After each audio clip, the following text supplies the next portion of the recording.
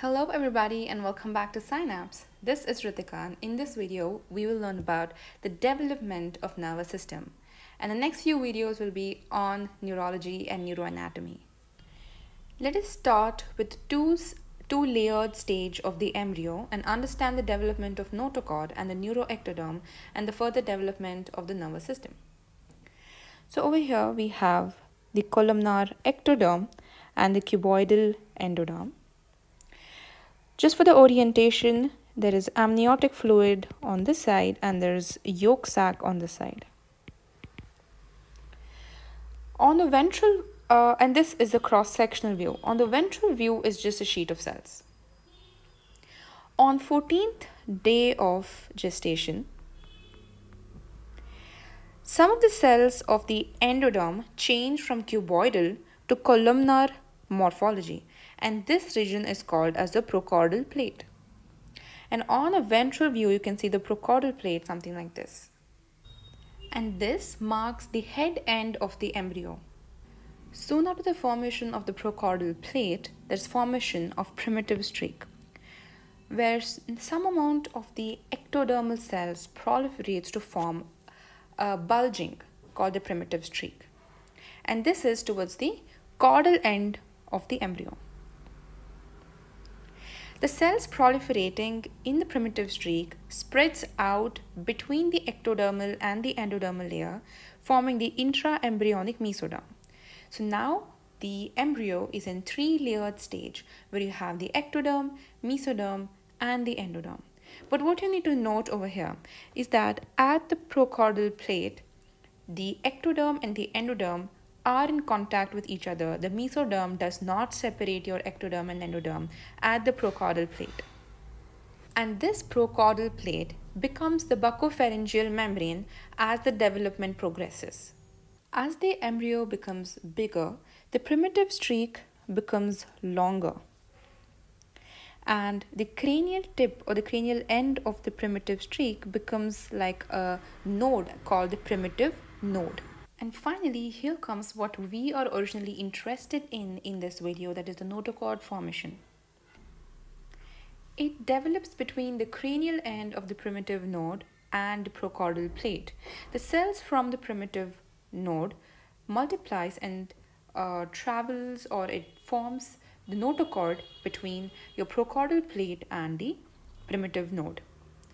It indeed undergoes several morphological changes until it comes to the final stage of notochord, which is not so important in this video. If you want, I'll make a separate video on the entire process of notochord formation. Let me know in the comment box. Now, let us look at the formation of the neural tube. The neural tube that develops is going to develop into the central nervous system, that is your brain and the spinal cord. So, from here on, we're going to look at a cross-section perpendicular to the cross-section seen previously. Okay, so here we have the ectoderm, the mesoderm, and the notochord. Here will be your endoderm. So the ectoderm overlying the notochord differentiates, and this becomes a neuroectoderm. So this is what is going to develop into the neural tube and then into the central nervous system. While what is on the periphery, that is still the surface ectoderm. Okay, but only this part becomes the neuroectoderm. This is now called the neural plate. This entire neural tube formation starts from third week of gestation, third week after fertilization, sorry. And the next thing is that this neural plate deepens to become the neural groove. Along with that, the ectodermal cells at the junction of the neuroectoderm and the surface ectoderm starts protruding out, and this forms the neural crest cells. And as you can see, the mesoderm is slowly developing alongside the neural tube and forms the somites. Further on, the neuroectoderm becomes further deeper and the two ends of the surface ectoderm comes closer to close and separate out the neuroectoderm from the surface ectoderm to form the neural tube. And along with that, you have the neural crest cells coming to lie beside your neural tube.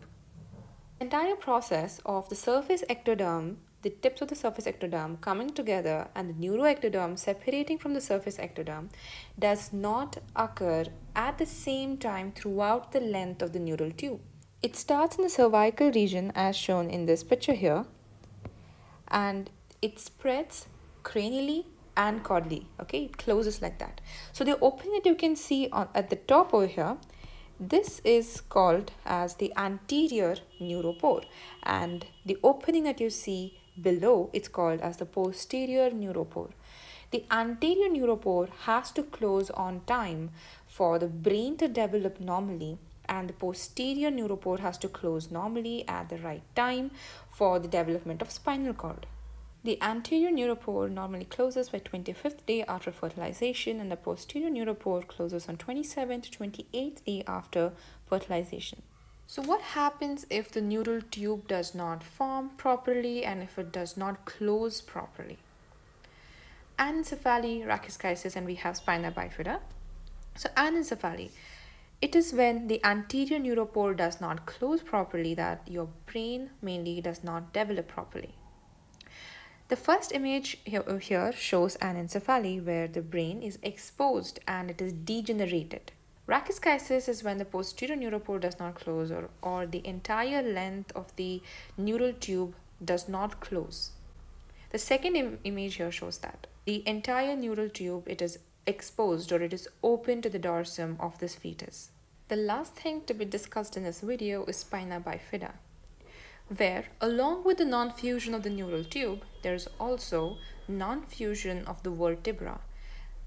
Because of the non-fusion of the vertebra, you have a bifid vertebra, and that is why it is called a spina bifida. You have types of spina bifida. It could be spina bifida occulta, where nothing is seen externally, although the vertebra is not fused but nothing is seen externally. Maybe sometimes there could be tuft of hair seen on the skin on the outside, and it's usually an incidental finding. Then you have the meningocele and the myelomeningocele. As the name itself says, meningocele only means that the meninges have protruded out and it is a clear cyst, and when you aspirate you get clear CSF. Myelomeningocele is where myelo meaning the neural tissue. So there is meninges and the neural tissues found in the cyst, and it is usually seen as not a clear cyst where you can see markings on the cyst. You can see dark lines on the cyst when it is a myelomeningocele. In the presence of these neural tube defects in the fetus or in the embryo, the maternal alpha-fetoprotein and acetylcholine esterase values are increased. And as a prevention of the neural tube defects, the pregnant mother is given 400 micrograms of folic acid per day perinatally, preferably starting before conception. I'll make another video with the continuation of the development of neural tissue, where I'll take you from the neural tube formation to the final CNS formation, that is the cerebrum, midbrain, pons, medulla, and the cerebellum, the spinal cord, everything. How does each part of it develop from the neural tube, including the ventricle system? I hope you liked this video, and if you did, like the video, share it with all your friends, and subscribe to the channel if you haven't yet subscribed, and watch out for the next video with the continuation of the development of nervous system. Thank you and bye bye.